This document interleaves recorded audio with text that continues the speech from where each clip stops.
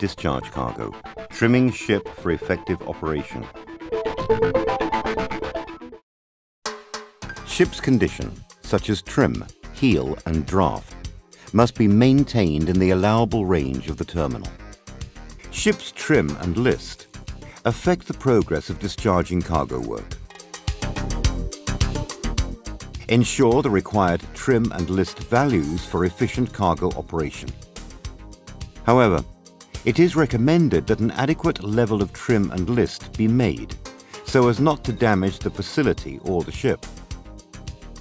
As the vessel always loads cargo at the maximum allowable limit of the berth or port, it is recommended to discharge uniformly at the beginning of discharging work, so as not to cause the ship's bottom plate to touch the seabed.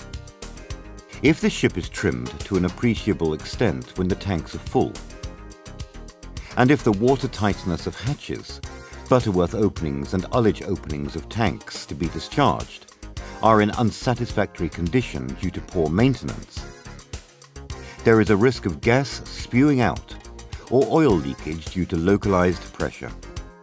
Safety measures should be adopted, considering the maximum aft trim as about 6 meters when the tanks are fully loaded. During the initial stage of discharging, a large aft trim may not be required, but a trim of more than 4 meters is required during stripping the tank, and where possible, 6 meters of trim should be ensured with reminder that other tanks may be fully loaded. Trim adjustments should be made while monitoring and ensuring hull strength by entering the latest data in the computer and carrying out ballasting work in parallel. In most cases, the planned trim should be obtained by ballasting.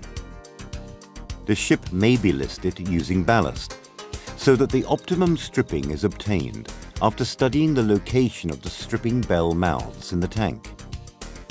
But the heel may also be adjusted using cargo, depending on the operation.